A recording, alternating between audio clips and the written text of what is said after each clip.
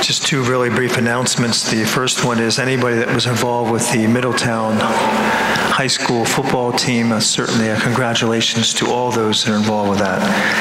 I know they didn't win state championship, but to achieve runner-up 3 years in a row, or at least make the playoffs 3 years in a row, is such an incredible, incredible achievement. So congratulations to all those who are involved.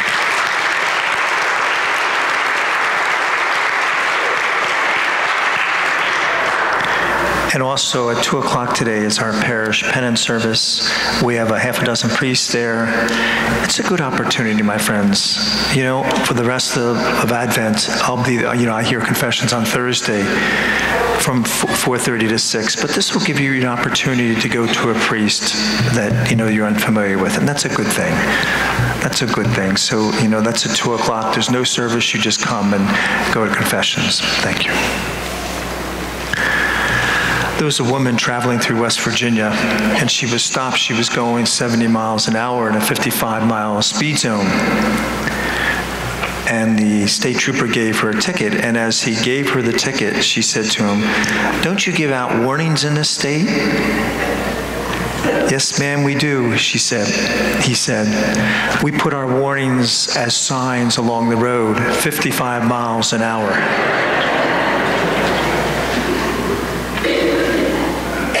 This is like St. John the Baptist is putting warning signs along the road, isn't he?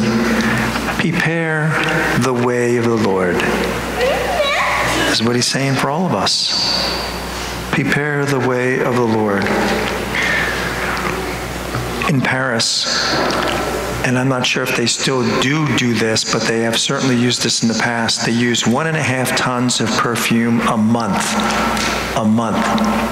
To cover up the odor in the city subway, especially in the well-known shopping area there in Paris itself. I looked up, they use a scent called Madeleine, and I actually looked it up. There is a scent I looked it up. You can get it on Amazon for $99 for a little. I don't know if that's expensive or not for perfume, but I was reading this article, and they spend millions of dollars a year on this.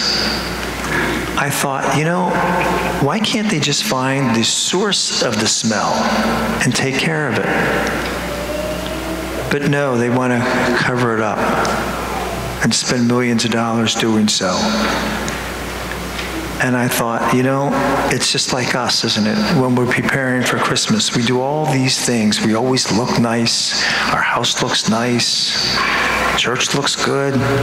We do all these exterior things, and we need to. But do we take care of this, my friends? And that's what St. John the Baptist is talking about. Prepare our hearts for Christmas. In what way? In what way? We need to change, don't we? We need to change. There's a French author called Balzac, B-A-L-Z-A-C. Some of you that are into things, that are liturgies, that are known in that liturgy in the novelist world. He was quite popular in the 1800s, but he also did something that was like a side job. He would analyze your handwriting and tell you if you'd be successful or not. Especially, he said, with younger children, he'd be able to predict that. So a woman went to him one day, and he gave him a notebook, and he says to her, "Are you his mother?" And she says, "No." "Are you related?" And he said, "No." He said, "Well, then I can be frank with you, ma'am. This youth is not very bright and probably won't amount to too much." And he said some other negative things, and she thanked him. And she said, it's very nice meeting you. And before she left, she said, "Oh, by the way," she said, "this was your notebook when you were a boy at school."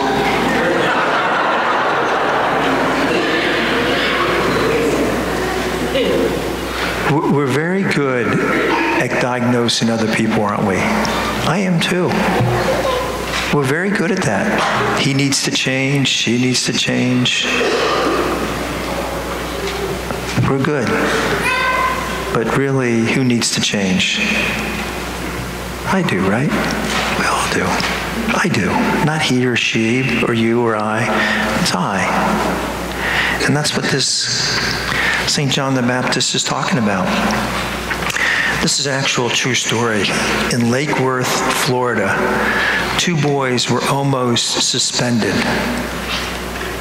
Do you know what they were doing?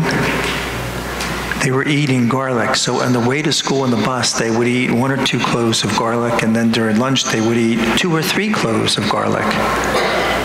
And driving everyone around them absolutely crazy. The principal called them in and said, why are you doing this? And they read an article that if you eat this garlic, you'll be able to run faster. And they said, you smell, that the principal's saying, you're causing this odor by eating this garlic. And they said, we can't smell it. He said, we were even blowing each other's face and we still couldn't smell the garlic.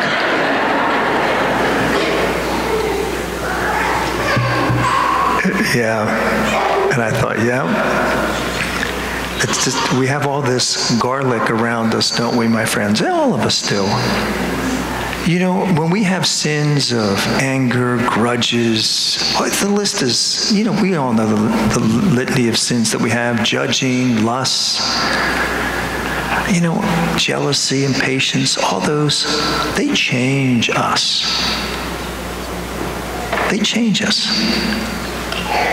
And to live with us, it's like we're eating garlic. We're the ones, it's like we're eating garlic. We have all these sins inside of us, and we think, oh, we're fine. Meanwhile, we reek of this garlic, driving everybody around us crazy. But we think we're fine. But we think we're fine, and we're not. And we're not. And that's what Advent's all about, my friends. It's a beautiful thing, and confession is part of that, to get rid of that. To get rid of that.